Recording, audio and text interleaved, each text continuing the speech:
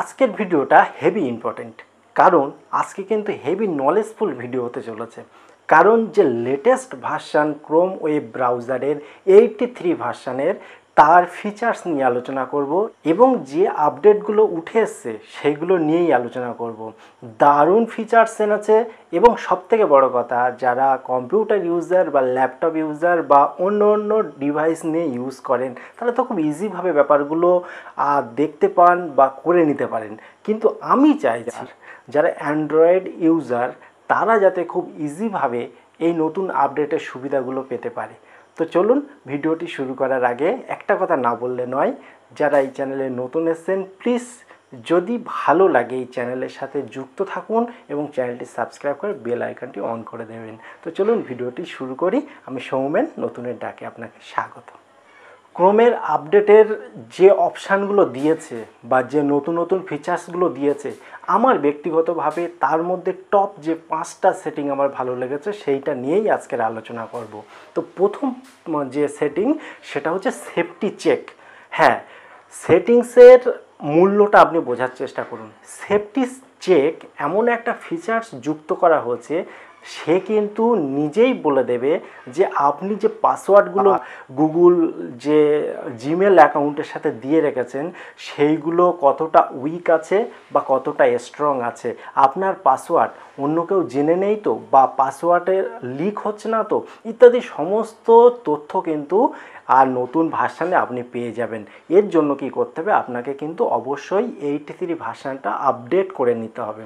তাছাড়া কি এই সেটিংটা কিন্তু আপনি যে সিকিউরিটি অ্যান্ড সেটিং অপশানটা আছে আপনি গুগল ক্রোমে পেয়ে যান, সেটিংয়ে গিয়ে তার ঠিক ওপরে কিন্তু অপশানটা পেয়ে যাবেন। তো পরের পয়েন্টটা দেখে নিন।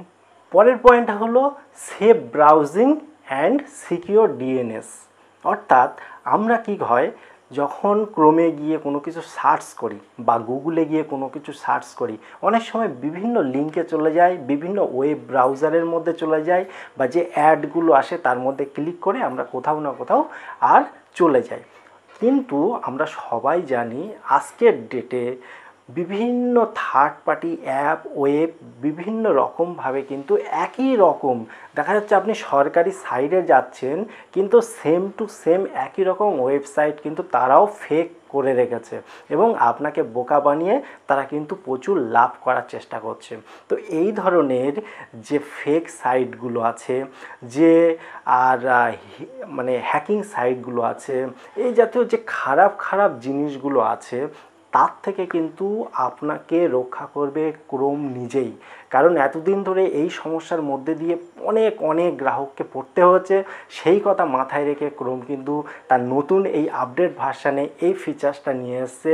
সে নিজেই ডিটেক্ট করে নেবে কোন সাইটটা ঠিক কোন সাইটটা ভুল, আপনাকে বারবার নোটিশ করবে এবং ওই সাইটে যাওয়ার বাধা সৃষ্টি করবে। তো এই ফিচার্সটা কিন্তু আমার দারুণ লেগেছে। এর পরের অপশান হলো প্রাইভেসি অ্যান্ড কুকিজ। সত্যি কথা বলতে এতদিন যাবৎ বিভিন্ন ধরনের কুকিজ বারবার আমাদের ডিস্টার্ব করতো, কিন্তু এই নতুন আপডেট ভার্সানে আপনি কিন্তু বিভিন্ন ওয়েবসাইটের কুকিজকে আপনি নিজেই নিয়ন্ত্রণ করতে পারবেন। কোন ওয়েবসাইটের কুকিজকে আপনি রাখবেন, কাদেরকে ডিলিট করবেন, চাইলে প্রত্যেকটা ওয়েবসাইটের কুকিজ কিন্তু একদম ডিলিট করে দিতে পারেন, না রাখতে দিতে পারেন, বা কুকিজ যাতে আপনাকে ডিস্টার্ব না করতে পারে সেই অপশান কিন্তু আপনি অন করে দিতে পারবেন। এটা অসাধারণ একটা ফিচার্স বলে আমার মনে হয়েছে। ফিশিং, ম্যালওয়্যার, থ্রেট, এই জাতীয় যে খারাপ অপশানগুলো বা খারাপ সাইট সেইগুলো থেকে আপনি যাতে রক্ষা পেতে পারেন, বা অ্যান্ড্রয়েডের অনেক ইউজার আছে আমাদের মতো সাধারণ মানুষ, তারা যখন এই ধরনের চক্রে পড়ে তাদের কিন্তু খুব একটা টেনশনের মধ্যে দিয়ে কাটাতে হয়। তো এই সমস্যা কিন্তু মেটাতে চলেছে নতুন এই ভার্সানে। এর ডিটেলস আমি কিন্তু পরপর আর ভিডিও আকারে কোন অপশান কিভাবে সেট করতে হবে পরের ভিডিওগুলোতে পরপর বলতে থাকবো। তা যদি ভিডিওটি ভালো লাগে তো অবশ্যই লাইক তো করবেনই, সঙ্গে থাকার জন্য আর চ্যানেলটি সাবস্ক্রাইব করে অবশ্যই অল নোটিফিকেশানটা অন করে দেবেন। তো চলুন পরের পয়েন্টটায় চলে যাই।